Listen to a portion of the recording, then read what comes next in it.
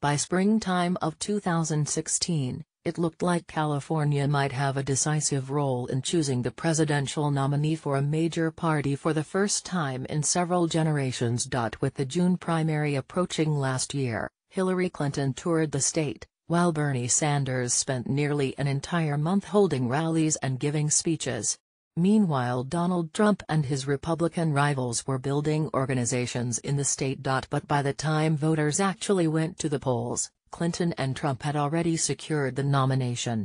For the sixth time in 7 presidential campaigns, the nation's largest state wasn't relevant to the outcome of the primary. Our voters sit on the sidelines, almost every presidential election, and it's really disappointing, says Kim Alexander of the nonprofit California Voter Foundation. A proposal by Secretary of State Alex Padilla and authored by State Senator Ricardo Lara, both Democrats, looks to change that. It would move California's primary from June to March, giving voters a head start in selecting nominees for president in 2020. It could also set off an arms race among states over which will vote earliest. We're the most populous state in the nation, the most diverse state in the nation, with the largest economy of any state in the nation, says Padilla. We should have much more of a say in who the nominees for president are. This is not a novel idea in California. The state has moved its primary to March, in 1996, 2000 and 2004, always for similar reasons. In 2008, the state held its presidential primary in February. It will encourage presidential candidates to campaign here and to debate and discuss issues and policies important to our people, former state Senator Ron Calderon said in 2007, advocating for his bill to move the primary. California Republican Party Chair Jim Brulte says there are downsides to moving up. One reason the state has always come back to its traditional June election slot. Everything else gets backed up correspondingly, Brulte says. Fundraising has to start earlier, organizational development has to start earlier. And then you have a huge gap from March until the November election.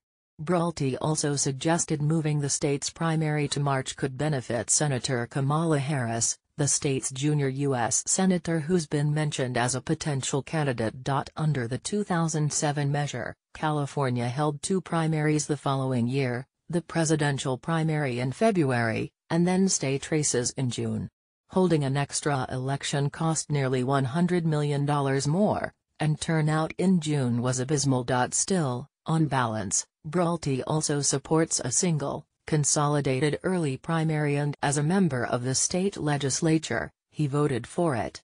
You don't want a candidate just doing a drive-by campaign in your state, Brulte says. The last times California has moved its primaries, it did not have the effect lawmakers desired, says political scientist Josh Putnam, who writes the blog Frontloading HQ about presidential party rules and primary elections. The times in the past where they have moved up, it's been a super crowded week, Putnam says. Smaller states have moved up their primaries so they don't get left behind, and then Putnam says candidates still avoid California.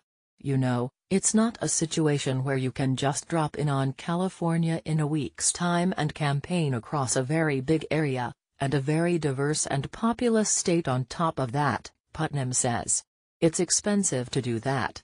Should the California measure become law, Putnam expects a new round of jockeying among states for the right to go ahead. Kim Alexander, the voter advocate, says even so, the state has little choice but to shift its primary. It's no guarantee, but if we keep our primary in June, we are guaranteed that we're not going to have a voice, she says. The measure is expected to come up for final votes before the legislature adjourns for the year on Friday,